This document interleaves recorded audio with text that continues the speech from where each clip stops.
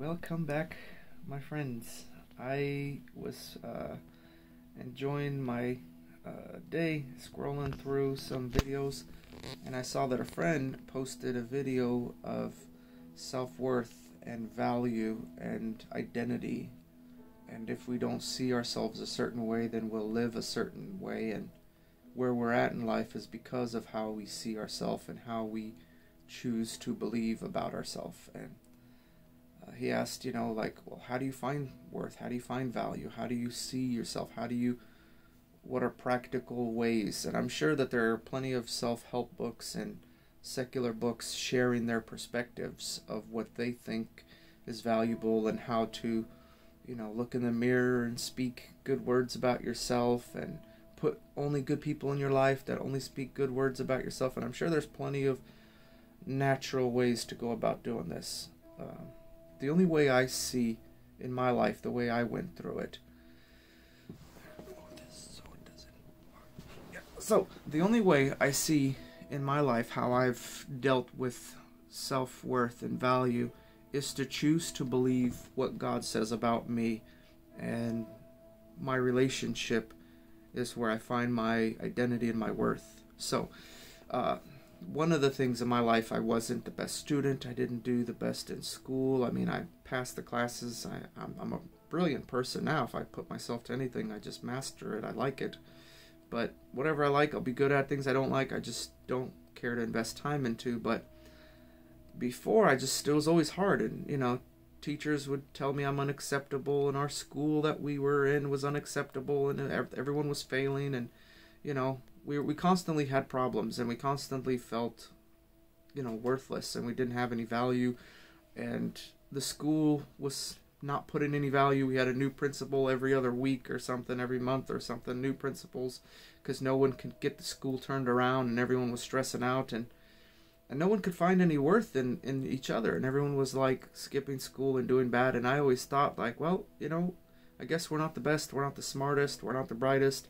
And then pride and ego can kind of rise up, and, well, I'm amazing and everyone's bad and everyone's stupid and I'm the only smart one. And I mean, you can try to build these false, facades in your life of who you think you are, because you're just trying to guard your heart from being hurt. But one thing I found out is, just the other month or so, I was walking around through the house, and the Holy Spirit started speaking up real loud in my heart, and He says, I think you're smart. I think you're brilliant. And I know it was Him, because I'm just talking to Him in my heart all the time, and just praying, and He's like saying all these sweet words to me, and I want to start crying. And then I get mad, and I try to, like, leave me alone. Quit saying kind words. Quit trying to just jostle my emotions and kind of work me up, and get me crying. Why are you trying to get me crying, What are you trying to do? And why are you just buttering me up? What's your point? Well, I don't feel smart. I feel like I make bad decisions according to the majority of creation. I feel like I'm always doing things wrong. And He's like, you're so smart. You're so brilliant. You're so wise. And I'm thinking, I don't feel that way. And He's like, yeah, but that's how I see you. And I'm like, well, why do you see me this way?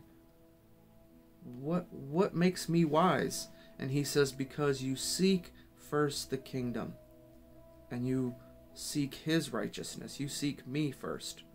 And when you put me first in this life, that's what makes you the most wisest, the most valuable, and the most important person on the earth.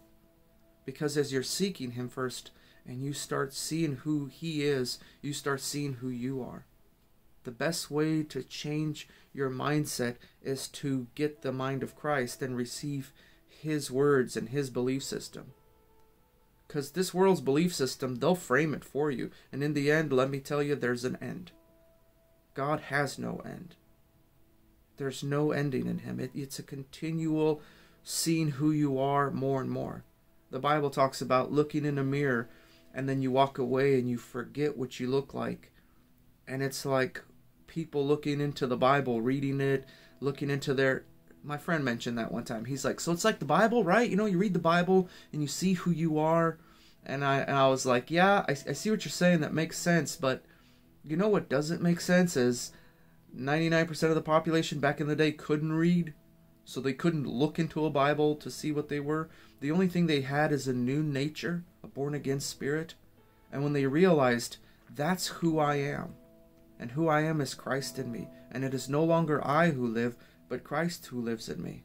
I started finding my self-worth and my identity not in my job, not in my marriage, not in family or children or the things that I do, because all that can change and now your identity's gone. What happens to a mother when she loses her children, or her children grow up or leave or something? She's like, I'm no longer a mother. It's like, what? I know some women, they can't have kids, or they had their lady parts removed for some medical reason, and now they're like, I'm no longer a woman. And I'm like, bro, you're still a woman. Our identities aren't what we can do. It's who we are and who we've been born into. It's our right, almost. It's our inheritance. It's what we received from God. So for me, the only way I can find my identity is spending time with my friend Jesus, and as I talk to him, as I read his words, as I let his words wash over me, it removes all the expectations that people put on me. It removes people's opinions. It removes my own opinions of myself. And when I start seeing Christ, it starts helping me see who I am. And that nature and that life of Christ becomes more and more real. So on a practical daily basis, it's literally waking up every day and living every day. And when emotions come and when thoughts come and tell you you're not good enough, or you didn't do enough, or you should have prayed harder, or you should have done something more to be something. A lot of people in this life, as I've realized, try to achieve things just by sheer willpower. They wake up in the morning, man, they hit the gym for 2-3 hours, and then they'll go to work and they'll work 10 hours, and then they'll come home and then they'll just keep working, and then they'll build this wealth and this society, and then they're like, hey, look what I've done, and oh man, I found my worth, until they lose their company and they commit suicide, until they lose their health and now they can't do anything. And people start finding their identity and their value in what they do or what they can achieve with their two hands. Friend, please don't try to find your identity with what you can do with your two hands or what you can come up with in your mind. The only way I find my identity and who I truly am and what value I find in myself is I want to see the value that he sees in me. And if I see the value that he sees in me, then I will see the value in other people. And then I can call that out. So I can say, you're valuable. You're important. But how can I say that to someone when I feel like garbage? If I don't believe I'm important and amazing and the apple of God's eye and special and wise and brilliant, and it's not pride and ego when you believe God's words. When you choose to resist God's word, that's pride and ego coming in. That's that flesh thing saying, you're not good enough. Yeah, that guy's a son of God because he really seeks God. You're not seeking God hard enough. That's a lie. Everybody has their own conscience, and that's what you listen to and follow. You're not supposed to follow other people's habits or patterns. You're supposed to walk with Christ yourself, and your conscience will tell you what you should or shouldn't be doing. That life of Christ in you will guide you. And the more you spend time with him, the more his word washes over you. It will sharpen that voice of God. It will sharpen that conscience to walk straighter and clearer and brighter. And it will expose any bad mindsets or dark things that you believed. I understand your parents and friends and loved ones and people who enemies might have said things and sowed some kind of words into your life and actions that created who you are. But everything that you are, you can't go back and change that now, can you? But what you do have is today. There is no such thing as past or future. There's only present. Every day we live in the present. Every day we choose how we want to think and how we want to live. I'm calling it like the hacking of the mind, where you can hack your mind and your belief system just by choosing to believe different words, just by filling yourself with different thoughts. If you listen and hang out with Tony Robbins And that guy's like, hey, God's good, everybody, you know, and you're going to eventually believe him because you're hanging out with him every day. And he'll tell you, man, you're so smart, you're so brilliant, you're so, oh, man, everything about you's amazing. Yeah, but, anyway, my wife's here with me, but I gotta share this example. I had a girlfriend once when I was young. I was in high school, and we were only friends for like a couple months, but she was like, you're funny. I'm like, why do you love me? You're funny, and you're cute, and I'm like, so if I'm no longer funny, if I'm no longer cute, if I'm no longer a good person or whatever things you like about me, you won't love me anymore? Yeah, exactly. Well, that's not love. We don't love somebody for what they can do for us. We love somebody for what he did for us. Because he so loved that he gave his son. He so loved that he laid down his life and served everybody on the planet. While we were yet sinners. While we yet hated him and destroyed him, he kept loving us. What if you find your identity in serving like Christ?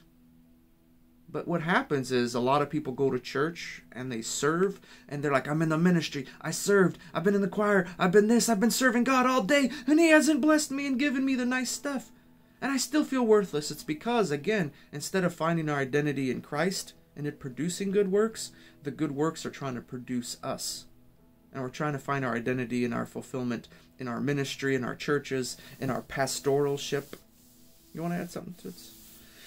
So, one thing I found out that in this life, I have to keep my eyes on him. The only time I ever get sad, depressed, bored, angry, frustrated is when I take my eyes off of Jesus and I keep them on myself.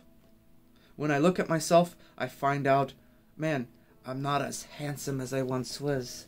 I'm not as strong as I once was. I'm not as smart as I once was. I'm not as talented as I once was. I don't have the same energy as I once did. And you start comparing yourself to your past or whatever.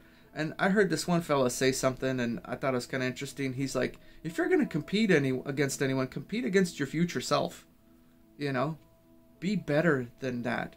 And just keep every day getting better by every day choosing to say, like, man, I don't want to be where I'm at today. I want to be better, and I want to become better. But how do you do that?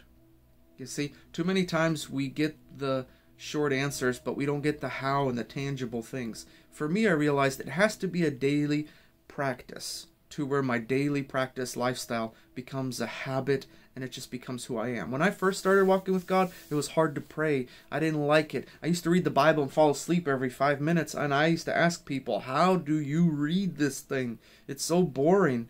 And I realized maybe if it's some weakness or something, but I found out like I enjoyed listening to it. So I would listen to it for hours and hours, and I would allow his words to wash over me. Now I get not everything that you read in the Bible might make sense to you, but sometimes just hearing those words that Jesus spoke in Matthew, Mark, Luke, and John would do something to you.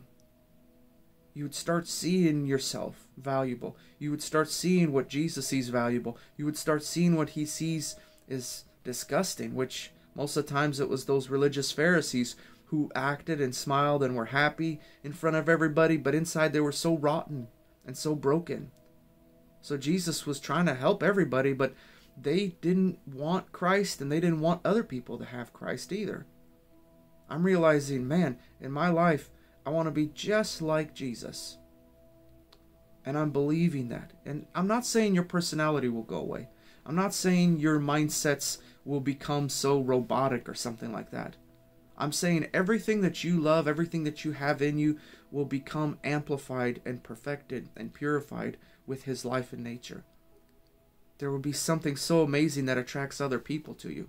It's hard for me to walk around and encourage everybody if I'm depressed. It's hard for me to say you're valuable and you're amazing when I think I'm trash. I can't do that. And people will look at me and be like, you're lying to me. Because you think you're trash. But when you see yourself as Christ, when you see yourself that it is no longer I have a friend, I was hanging out with him yesterday. He bought a storage locker, and man, it's like a treasure hunt. We went out there, found all this pot, all this stuff, all these funny, random things. And anyway, we don't do drugs. I don't advocate. But the funny part was, I hang out with him, and I always say, when you've seen him, you've seen the Father. Because when he gets around you, when girls in the gym try to talk to him, all they see is Christ, and they want what he has. And he can call value into them because he sees it in himself. And there's no more insecurity of, oh, I encourage everybody because I hate myself. What? That's just, we're always finding crutches. But you know, when you walk with Christ and you're so amazing, you know what happens? It overflows. It washes over and splashes over. The Bible mentioned, my cup runs over. Hey, when your cup's running over, you're gonna bless everybody around you. When people get around them, they're like, whoa, I've been with Christ. That's so beautiful. I want people to say that about me one day. You know, like, man, didn't my heart burn when I was with him? Didn't he speak the secrets of my heart? Didn't I get like encouraged and convicted and loved and sharpened? Man, I was with Jesus. That's what I would want people to say about me. But you know what I do? I spend time with him, and I become like my best friend. And I encourage you, there's no magic formula in this. I hate bringing up formulas. We never tell you the way to do it. We just encourage you, spend time with Jesus. Wake up daily. Listen to his word. Talk to him throughout your day in your heart. Meditate on him. Think about him. Still your heart, still your mind. And listen to what he says to you. And write those things down. And then you start believing and speaking only his words about yourself, not what other people say.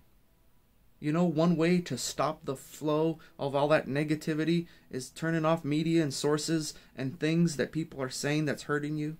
Or turning off some of those sources that you can control, you know. That when people speak certain words into your life, you don't have to let everyone have a voice in your life. You don't have to receive when someone says, I think you're stupid, I think you're a failure, I think you're this, and you're like, yeah, my mom and dad said it.